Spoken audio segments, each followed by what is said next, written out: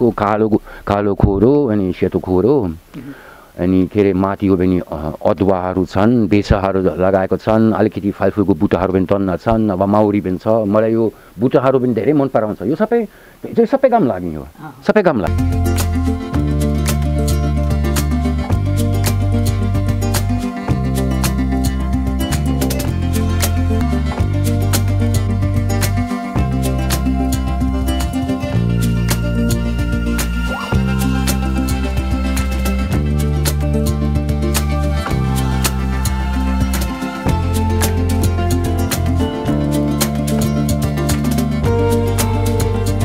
पोखरामा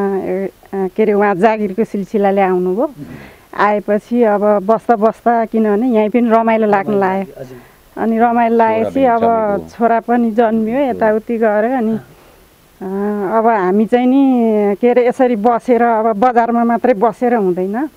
अलिकति केही जग्गा जमिन जोडेर बसौँ भन्ने कुरा भयो अनि त्यसपछि अनि जग्गा यताउति हेर्दाखेरि अब बजारमा भन्दा धेरै टाढा पनि होइन यस्तै ठाउँमा अनि मन पराएर अनि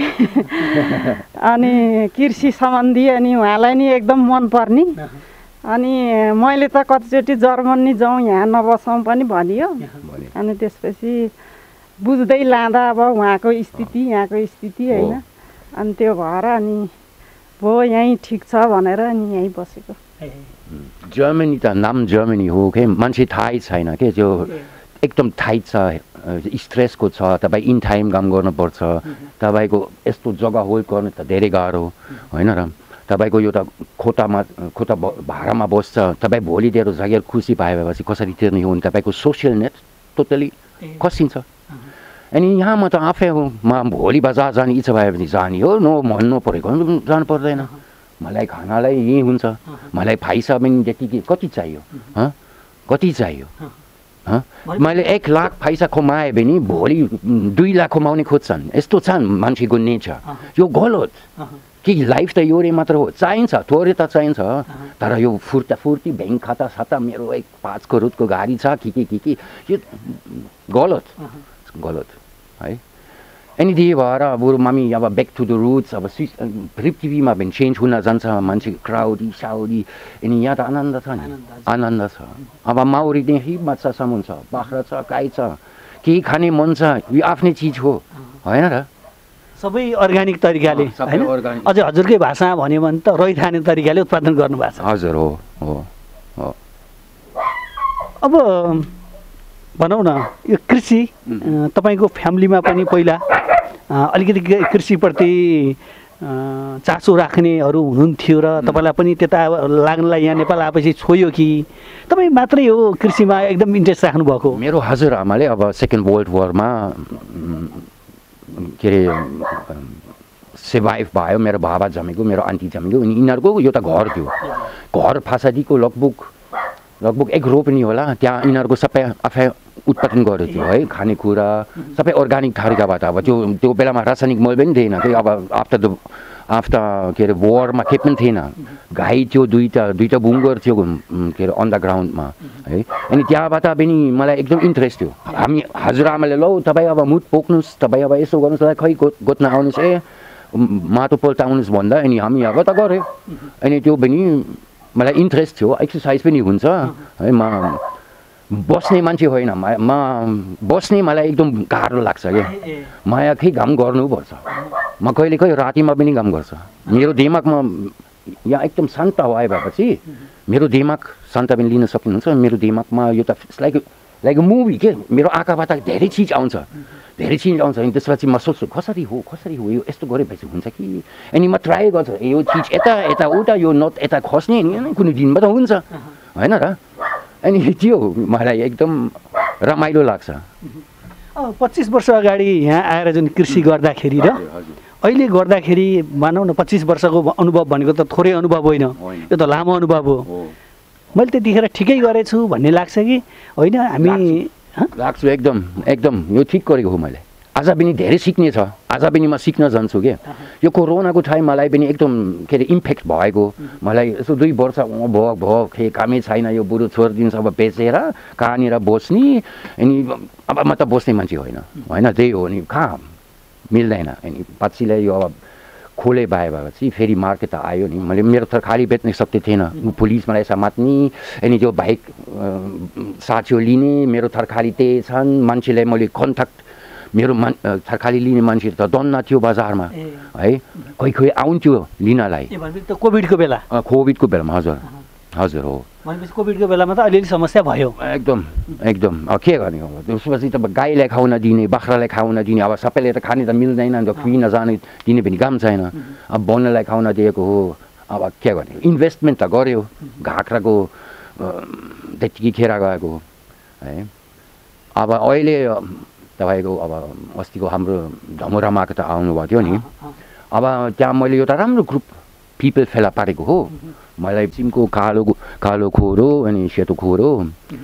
अनि के अरे माथिको पनि अदुवाहरू छन्, बेसाहरू लगाएको छन्, अलिकति फलफुलको बुट्टाहरू पनि तन्न छन्, अब माउरी पनि छ। मलाई यो बुट्टाहरू पनि धेरै मन पराउँछ, यो सबै काम लाग्ने हो क्या। अनि अब लकली अब भनौँ न 10 इयर्सको अलिकति 10 वर्ष भएको यो के अरे अलिक टेक्नोलोजी आएको छ यो सिम्पल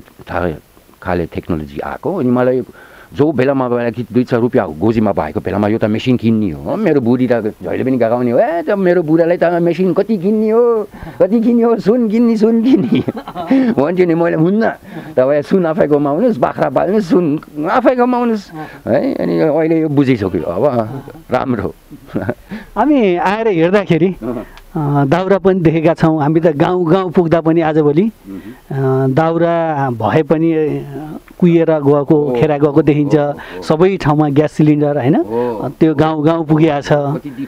है। तर तपाईँकोमा त दाउरा पनि चट्ट मिलाएर राख्नु भएको छ। ए दाउराले खाना पकाउनु चाहिँ कस्तो छ? हजुर, दाउरा पकाउने हो के अरे। जसले कुराकानीको क्रममा 120 वर्ष पुरानो चुला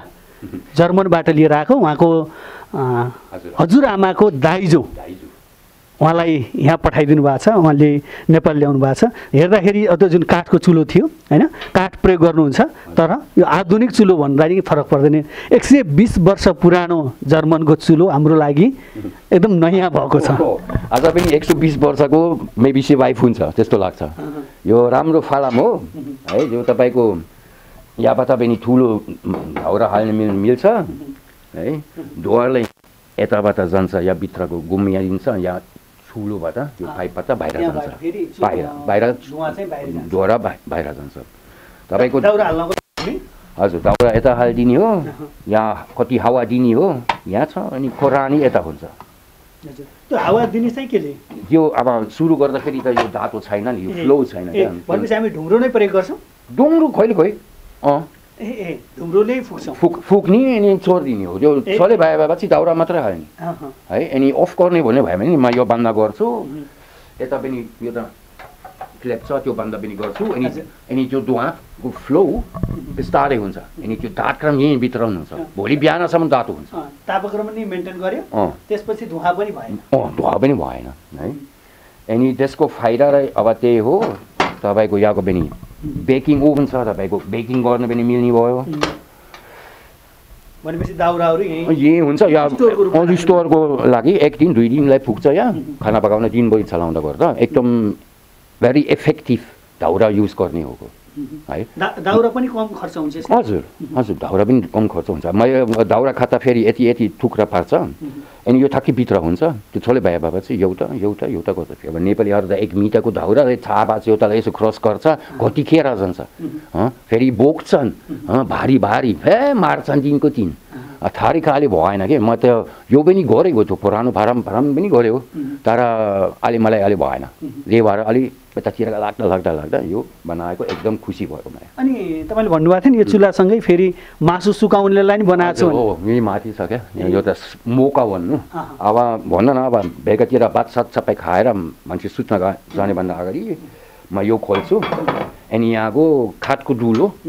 आगो माथि राख्छ, अनि धुवा भइहाल्यो। अनि तपाईँको यो मासुको पनि फ्लेभर हुन्छ तपाईँको सेलोवेसमा अथवा कहाँनिर हेम्प किन्ने पाइन्छ नि त्यही हो तरिका त्यही हो तर यो इन्डस्ट्रियल टाइपको हुन्छ यिनीहरूको नुन युज गर्छ मैले यो नेचुरलबाट पुरानो स्टाइलबाट यो मासुको प्रिपरेसन गर्छ क्या यो तपाईँको 5 months 6 months यो मासुलाई राख्ने मिल्छ क्या 1-2 दिन यो रातिमा धुवा पार्ने अनि त्यसपछि त्यो तयार हुन्छ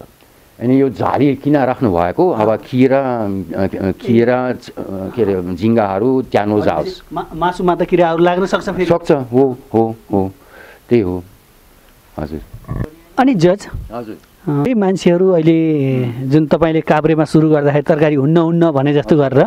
अब अहिले पनि धेरै मान्छेहरू कृषिबाट पलायन भएको कृषि गरेर मान्छे नि अब बाहिर जान थालेको कतिपय मान्छेहरू कृषिमा हातै नहालेकोहरूले पनि ल केही छैन है अब देशमा होइन नेपालबाट भने लड्को विदेशतिर लगाइरहेको देखिन्छ तपाईँ विदेशबाट नेपालमा आएर होइन यहीँ छ है सम्भावना अझै अर्ग्यानिक गर बरु यहाँको रैथाने त हराउनु थालेछ भनिरहनु भएको छ भनिदिनुहोस् न अलिकति के अरे त्यो अहिले एकदम गलत छ कि अहिले यो फेसन भइसक्यो कति 10-20-25 वर्ष भइसक्यो यो बाहिर जाने बाहिर गएर के तपाईँको फ्यामिलीबाट छोड्न जानुपर्छ त्यहाँ अर्काको काम गरेर राम्रो काम त होइन त्यो यिनीहरूको राम्रो काम त आफै गर्छ दुःख गरेको कोही राम्रो जब पाउँछ होइन र तर म्यासमा बालुवा पल्टाउन जाने साउदी अथवा के अरे कुखुरा फार्मिङ गर्ने कहाँ मलेसिया अथवा प्लास्टिकको फ्याक्ट्रीभित्र काम गर्ने यो बाफ खानालाई है यहीँ राम्रो छ नि यहाँ पैसा बाटोमा छ टिप्न जानेको छैन कि लाज लाग्छ कि काम गर्नलाई मलाई कस्तो लाग्यो म त धेरै सोच गरेको किन यो यिनीहरूको त्यो किन बुझ्दैन यो त हेप्ने कुरा यो देशलाई पहिला कृषि देश त थियो नि अनि जो 2-4 रुपियाँ हातमा भएको उसलाई बसेर चामल खान थाल्यो नहिँड्ने गाडी पनि हिँड्ने एक्सर्साइज नगर्ने अनि पिएच ठुलो हुन जाने अनि डक्टरतिर लाग्नुपर्ने हो हस्पिटलमा त वर्ष दिनमा त 3-4 लाख त खर्च अथवा के होइन क्यान्सर लाग्यो अब त अपरेसन गर्नुपर्छ कहाँ लानुपर्छ बरु अहिलेसम्म हामी हेल्दी छ मेरो फ्यामिलीलाई ठुलो रोग अहिलेसम्म लागेको छैन न मेरो 2टा छोरा न मेरो श्रीमती न मलाई अनि आई बिलिभ किन यो मैले एक्सर्साइज गर्न पाइन्छ है मलाई राम्रो खाना पनि पाउने हो मलाई I leave a happy life मलाई भोलि मर्छु मलाई डर पनि छैन मलाई भोलि पैसा छैन होला कता जाने हो पनि डर छैन कि if that happens it happens अनि त्यही भएर पोजिटिभ थिङ्किङ के पैसा छ यहाँ आइडिया निकाल्ने अनि सास लिने काम गर्नलाई आज यो त व्यापार सुरु गरेर यो व्यापार पहिला बुझ्नुहोस् मेक अ बिजनेस प्लान बनाएर कहाँ हो कति मैले इन्भेस्टमेन्ट गर्ने कति ठुलो गर्ने मैले कति पैसा लाग्छ होला मलाई सक्छ कति शक्ति के अरे कति सास कति लिनुपर्छ 1-3 वर्ष 4-5 वर्ष खोज्नुपर्छ पैसा आउनलाई अनि त्यो रनिङ भयो भएपछि त आइहाल्छ नि